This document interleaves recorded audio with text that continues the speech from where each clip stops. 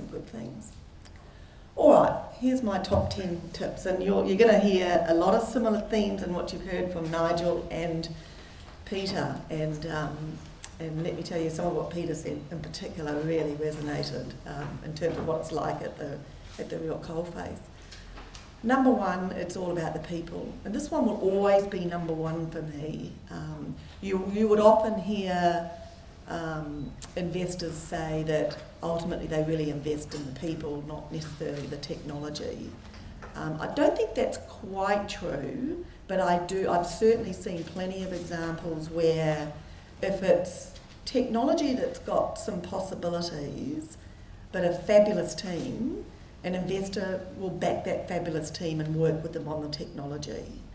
I don't often see it the other way. So you might have fabulous technology, but not the right kind of people around it, unless that investor has kind of absolutely got in his or her pocket the right person to plug into that opportunity right there, and that the inventors or the original founders are receptive to having someone come in and help them. You won't often get the investor past that hurdle.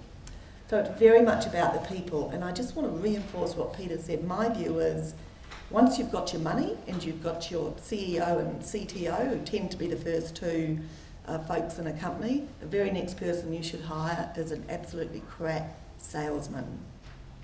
I really do believe that that is the case, and I've seen plenty of opportunities where the salesperson has been hire number 6 or 7, and by then it's kind of all over.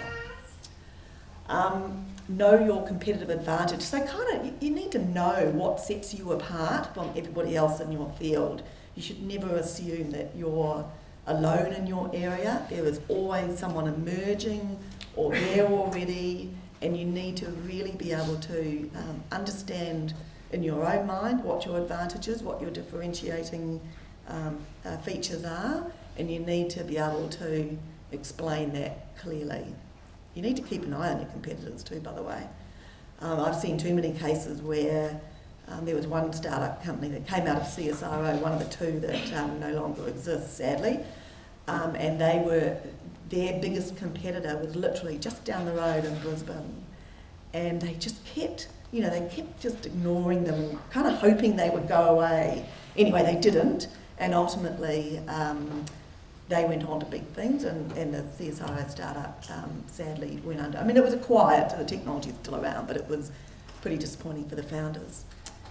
Commercialisation of the team sport, not a marathon and not a sprint, so it takes time. Nigel and I think we're talking out here, and these things take 20 or 30 years, depending on the kind of technology and what's behind it, particularly biotech. That takes years and millions and millions and millions of dollars. So you've got to be in it for the long haul. And you need to build really good teams around you. Access advisors. Get hold of all the free advice that's around. Get hold of a Commercialisation Australia case manager or mentor. Surround yourself with those people because you need a good team around you. Be realistic about value. Peter's already very eloquently talked about that. The amount of times I've had those conversations, you want more than 10% for $1 million? It's just extraordinary. So CSIRO has started up companies that are now worth many, many millions on a couple of $100,000. And for a couple of $100,000, they've got 40 or 50% of the company at the beginning. You know what? That's a good outcome. In 2 of those cases, one of those actually is a company that was formed down here in Canberra, and one of them, ultimately, CSIRO's, share, we managed to exit for $35 million. And that's because we were open-minded and took a small amount of money at the beginning and were realistic about the value at that early stage.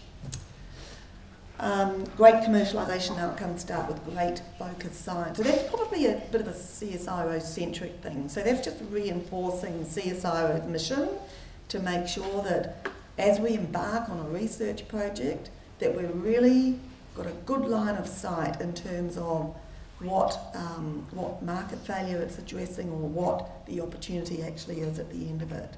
And we do that by partnering with industry, by partnering with other collaborators, and constantly re-evaluating, are we still focusing on the end outcomes in our research project. Strong unencumbered IP improves your options for commercialisation. IP is important.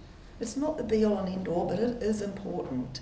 It's very important in a product play, which is, I think, the point that Peter was making. You need to have a really strong IP there. The unencumbered piece is something to always look out for. Happens all the time in my organisation. We were getting very close to commercialising an opportunity out of our ICT group recently. And this one's highly prospective, and we've got lined up a international investor to invest close to $12 million into it and take it out as a startup. And we've got the scientists excited about it. It's terrific. I was literally ready to kind of ink the deal, and one of our patent managers walked by and said, "Jan, I think we've got a problem." And I said, "Well, what's that?" And what it was is that 4 or 5 years ago, the science team, as we often do, brought in a PhD student from one of their local universities. And the scientist, I guess without thinking all the way through to the end outcome, agreed in the student agreement to share 50% of all future commercialisation revenues with the university. Not with the student, by the way, with the university. Not necessarily a bad thing. I mean, I think if the student and the university was bringing in valuable background IP and was going to be there, you know, from the beginning to the end, it's not necessarily a bad thing. It's important that we do share returns appropriately in terms of the contributors. But this was for a $50,000 6-week PhD project. So, you know, watch out for your IP. Your IP advisor is your best friend, all right? Whatever seed capital you think you need, double it. That's an obvious one. In fact, many people say triple it, quadruple it, etc. The sad fact of the matter, you heard my story before about us starting one up with just $200,000. I know how it works. You'll get what you can and you'll go anyway. But I guess I'm just saying, open your eyes, know that you're never going to get enough seed capital at the beginning, and think about that before you get cracking. And this is where your mums and your dads and your brothers and your sisters and uncles and aunties all come into play, because pretty soon you're going to run out and you're going to need to go to those friendly folks to get it. Smart money is the best. We've heard that it's a similar theme. Nigel talked about the CA money being smart. You bet it is. It's because it comes with advisors with it, good experienced advisors like Nigel and his colleagues. Peter talked about the crowdsourcing. So can you imagine, there's nothing worse actually for an entrepreneur to suddenly have these lots and lots of money and not have anyone around to kind of help them at that scary early stage. So smart money is the best. I've actually, myself at CSIRO, we've turned down significant sums of money because we've looked at the, the folks that are coming with the money, and we've kind of decided, you know what, they're not bringing the right skills that we need for that. And we've gone with lesser money elsewhere simply because the skills were better suited to what that science team needed. Have a business plan. You do actually need to have a business plan.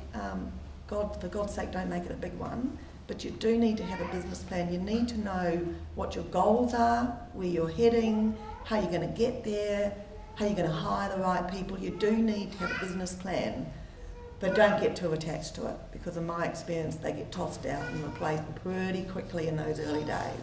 But start with something, is my advice.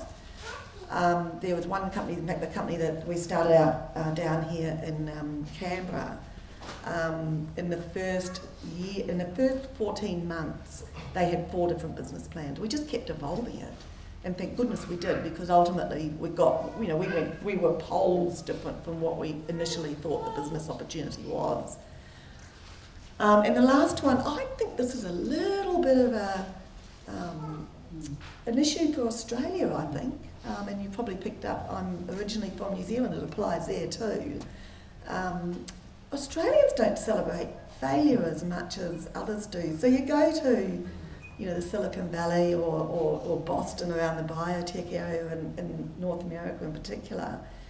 And the folks that have started and failed, they are celebrated and people will back them.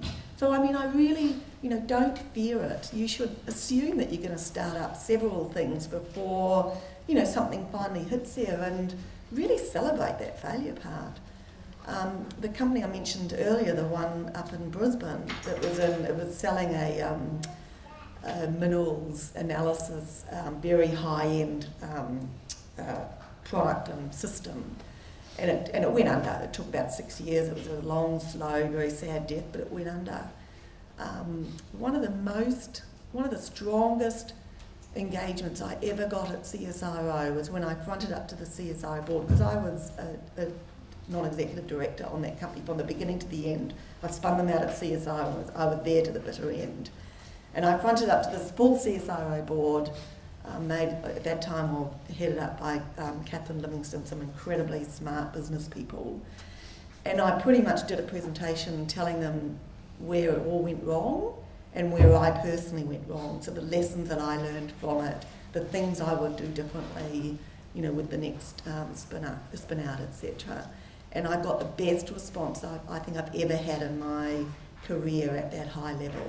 They were engaged and they said, you know what, Jan, this is great. You know, lots of people kind of, you know, form a puddle in a corner when they've had a failure and sort of hope that no one asks them, you know, what the hell went wrong. In that case, you know, I was upfront about it, and certainly since then, I've shared that story quite a few times, and we have certainly inside CSIRO learned from it. So that was all I wanted to cover today. I hope that's useful, and you, as I said, you picked up, I think, some common themes between Nigel, Peter, and I from that. Thank you very much to the organisations for asking me.